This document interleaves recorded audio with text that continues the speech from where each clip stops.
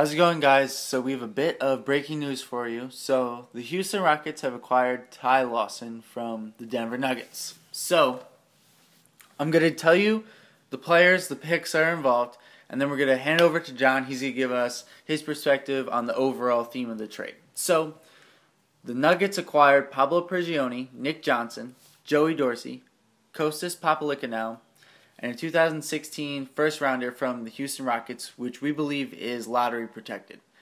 And in addition to Ty Lawson, the Rockets also got a 2017 second-rounder from the Denver Nuggets. So, John, what do you think?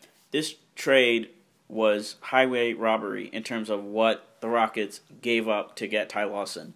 You would think, just looking at this, that they would have to give up someone like a Sam Dekker or a Clint Capella, someone who was a rookie or coming on in their rookie year in terms of Capella, who was playing well, and you think, maybe the Nuggets are getting a piece there. But they didn't really. They got, kind of dime a dozen role players, rotation players who will fill out a depth chart basically for them, and they didn't really get anything, to me, that was significant in terms of giving up someone who's, not quite a superstar, but on that next level, that second level of great player that is Ty Lawson. Yeah, right. It almost looks like a salary dump, really, at this point.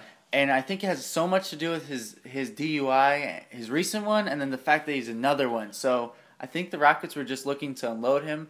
They said, the Nuggets were looking to unload him. The Nuggets, right, rather. They said, you know what, we're getting a 2016 first-rounder. We're freeing up playing time for Mudiay. Yes. So I think they're seeing it as a, like a plus, really, in the way they're getting rid of him and they're freeing up time for their investment, this new group's investment with Mike Malone coming in. Yes. In Mudiay, and they want to move on from Lawson. It'll be interesting to see what else they end up doing. But I think the real focus of this is the Rockets, and does this propel them into the same stratosphere as, the Clippers and the Thunder and the Warriors, Spurs, and Cavs? Does this make them that level? And the funny thing was that when we recorded this, earlier in the day, we had recorded what we thought about the Clippers after acquiring Josh Smith and Paul Pierce and Lance Stevenson. And I thought that the Clippers could be a title contender. But I think after this trade with Ty Lawson, I think the Rockets have jumped ahead of the Clippers in terms of title contention. And I think that if Dwight Howard can stay healthy for the playoffs mostly, I think that this team could really give the Spurs and the Golden State Warriors some trouble. Well, it's funny now that we're sitting here looking at it, right? So the Rockets have propelled themselves up with all these moves. The Clippers have done the same. The Spurs have done the same.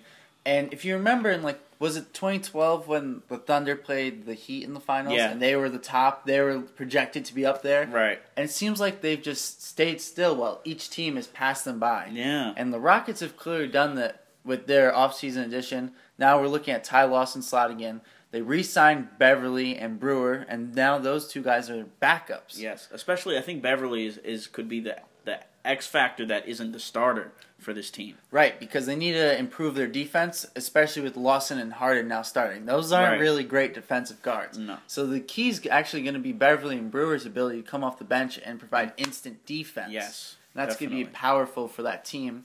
They also drafted Sam Dekker and Montrezl Harrell, and they also picked up Alan Williams from UC Santa Barbara, who I like a lot as a prospect. I think he's a couple years away in the NBA in terms of developing his body. Right. But I think he can be a real low-post scorer in the similar... I think, potentially he could be Louis Scola right now. Okay. I'm not saying he's crazy or anything, but an 8th, 9th man who can score down low. I like him as a underrated guy. Okay. But... So, Ty Lawson comes in. Okay. Last year, the Rockets were 12th in offensive efficiency. Where do you think this gets them with Ty Lawson I think this easily gets them into the top 5 because this no longer does James Harden have to basically create everything by himself. Now he has Ty Lawson who can help him, who can get him better shots. And I think that James Harden could potentially he might get a few less shots per game with Ty Lawson now coming and taking a few shots. But I think that efficiency-wise, I think he could have the most efficient year of his career so far. And I think that this will make the Rockets a very scary team. And we haven't even talked about Trevor Ariza, who is a very good 3-and-D player who really has come on in years. It's funny that you say that because I was just thinking about the team itself. Yeah. And I think Ty Lawson, as you said, he's going to become more efficient, but I think he's going to help everyone else become more efficient. Definitely. And I think development from Terrence Jones in terms of becoming a better corner 3 shooter because he started to do that. I think that would spread their floor so much, allow Dwight to get some offensive rebounds, right, take and some pressure they were off already of him. first in the league in 3-point shooting last year. Exactly, and this is going to be one hell of an offensive team that the Rockets are going to be deploying next year. And going forward even, most of their core is intact except for Dwight has a player option and Terrence Jones and Monty Eunice are restricted free agents after this year. So they're in great shape going forward. Daryl Morey really may have acquired his 3rd star that he's been looking for. Yeah. All right, so that's a wrap in terms of what we think about this trade. Let us know what you guys think in the comments below and subscribe. Thank you.